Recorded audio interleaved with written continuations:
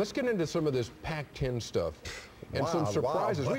We've had two teams in the top 10 lose for the first time this day, including the Trojans of Southern Cal. This was a wild game against Cal. Aaron Rodgers to Garrett Cross, 14-7 Golden Bears, and then Rodgers to Burl Toller, 27 yards, 21-7 Cal in the first half. But as Boz predicted at halftime, Southern Cal would come back strong in the second half. Yeah, they came back, and they came back strong. Lofa to Tupu, bringing it back, making it a tie game at 21 apiece.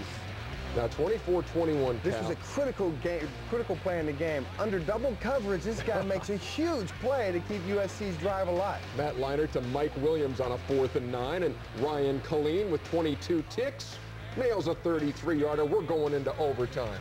Now huge swings in OT. Herschel Dennis, great run until he gets popped. That's what happens when the wood gets laid down. Wendell Hunter with the recovery.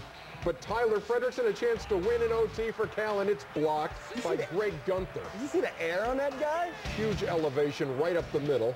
And then in the third overtime, tied at 31, Ryan Colleen pushes it wide right, 39 yards out. Let's move it in a yard to 38 for Tyler Frederickson, and this is right down the pipe.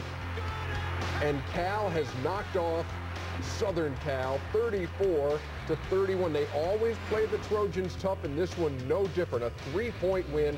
California 34-31. Jonathan McConan, 7 receptions for 105 and a touchdown in overtime. USC's 11-game winning streak, the second longest in the country, snapped by the Golden Bears 34-31. You think there's a party going on?